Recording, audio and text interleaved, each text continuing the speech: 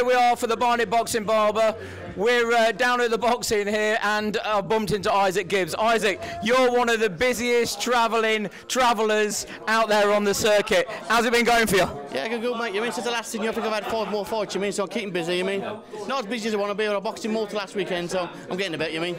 So I saw you down Liscard last time, and you fought the big biker chap, and you went a few rounds with him, and he got stuck in, and you tested him definitely. Well, I think you mean he said to me after the end of the fight, he said, "I'm glad I got in there, somebody with a bit of power." You mean? Yeah. But he's a big old boy. You mean? I shouldn't be everywhere, but he's a big strong boy. You mean? Yeah. Nice fellow with lashes. Yeah.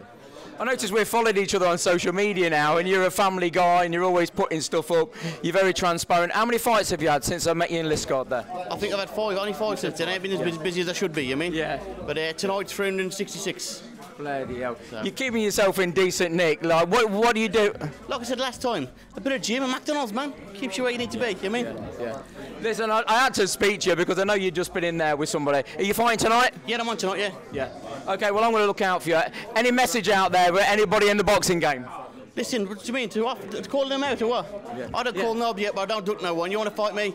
Give me a couple of quid and we'll go, man. You mean? Okay, this man will go anywhere, anytime, any place and fight anybody. We're at the boxing with Issac Gibbs. Take care, keep punching. Like, subscribe to the Barnet Boxing Barber. Nice to see you, mate. Pleasure, I'll bump into you again.